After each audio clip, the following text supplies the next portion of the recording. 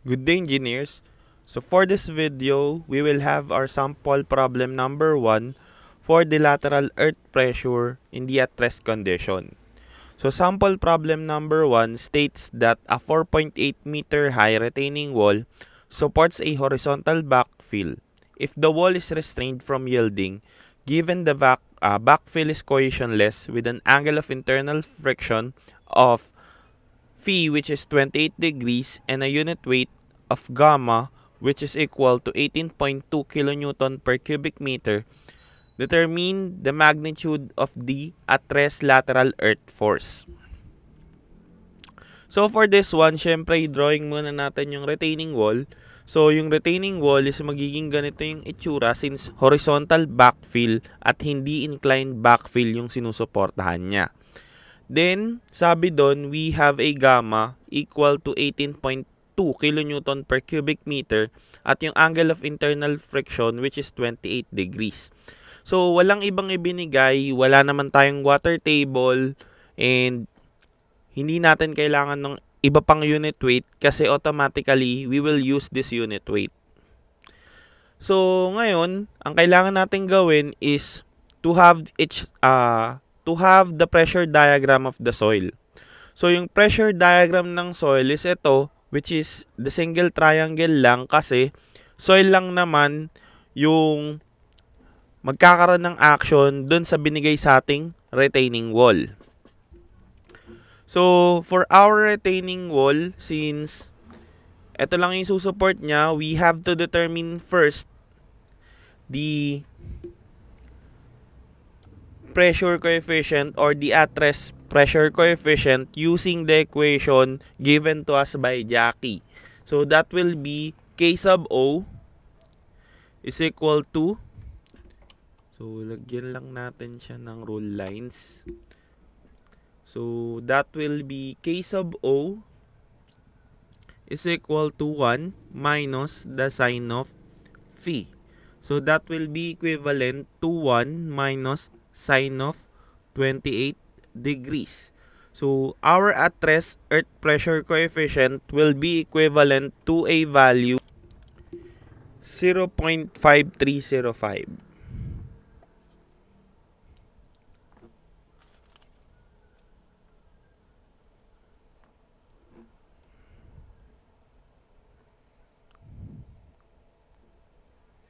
So now meron na tayong at-rest earth pressure coefficient. Pwede na ngayon nating i-determine yung at-rest lateral earth pressure.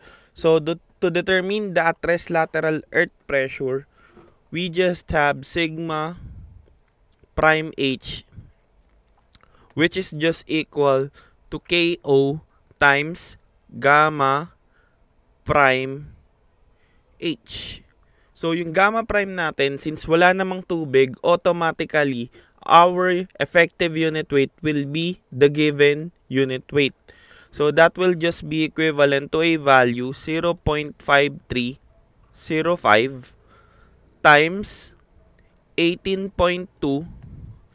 times 4.8.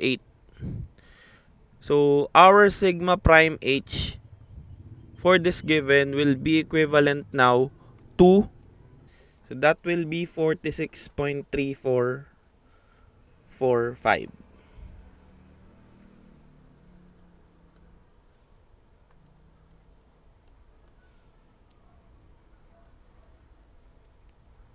So this will be in kilopascals. So ngayon meron na tayong lateral earth pressure. We can now determine yung hinahanap na lateral earth force at rest. So we will just use the area of the pressure diagram, which is equivalent to 1/2 times sigma prime H times the height of the retaining wall. So we will have 1/2 sigma prime H will be equivalent to 46.3445, that is in kilopascals, times the height 4.8 meters. So our at-rest earth force will now be equivalent to, that is 111 0.2268.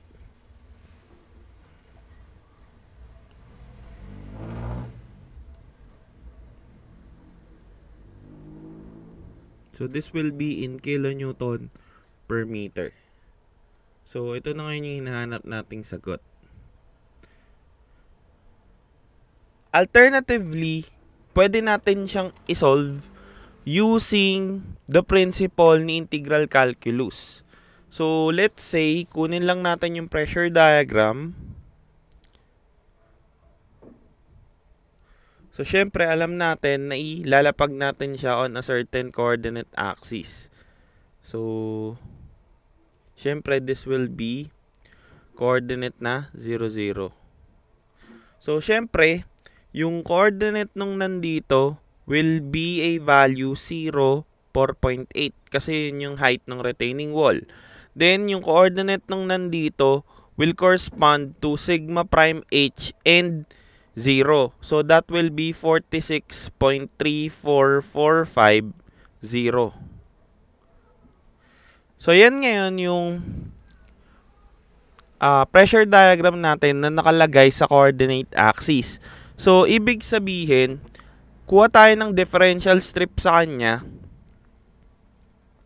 So pag kumuha ka ng differential strip, which is ito, we can have the thickness of that differential strip as d sub y, and ito will be a value x. So ngayon, pwede tayong mag-determine ng equation of a line nito. Kasi this one na line is automatically x is equal to 0. So kailangan na lang natin yung equation nitong line na to. So to determine that one, balik tayo dun sa slope-intercept form. So that is y is equal to mx plus b. So yung m natin is equal to the rise divided by the run. So our rise will be equivalent to, so let's set this one as, ito yung first point, ito yung second point. So that will be, yung rise natin is 4.8 minus 0. Then yung nasa baba natin is a value. Syempre, since this is the first point, so that is 0 minus 4.8 or 0 minus 46.3445. So simplifying that one, our m now is equal to, that is negative 9,600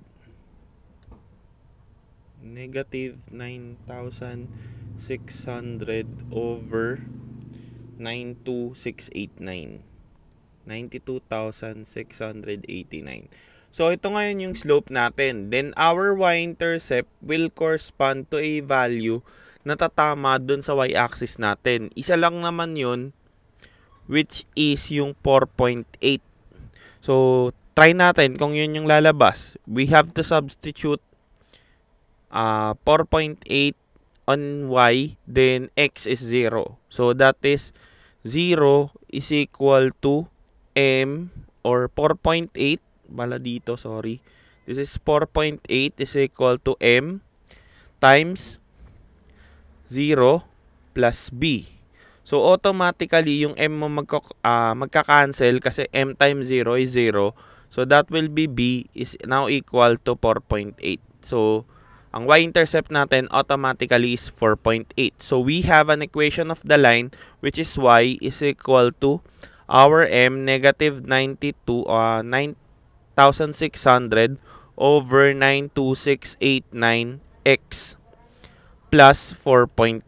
So ngayon, arrange natin yung equation in terms of y. So that will be y minus 4.8 is equal to 3. This is negative 9,600 over 92689. So dividing both sides by negative 9,600 over 92689. So our x now will be equivalent to a value. So that is negative 9,269 times y minus 4.8 divided by 9,600. So ito ngayon yung gagamitin nating area nung differential strip at ito na yung gagamitin natin to get the area of the pressure diagram. So, we have to use P sub O is equal to the integral of dA, whereas the integral of dA is x dy. So, that is equal now to a value of the integral ng negative 92,689 times y minus 4.8 divided by 9,600 times dy. So, that has a limiting value of 0 to 4.8. Kasi, dun natin mula dito sa 0 na to, paakyatin natin yung differential strip hanggang 4.8. So, our value P sub O using our calculator will be equivalent to, so now that is also equal to 111.2268.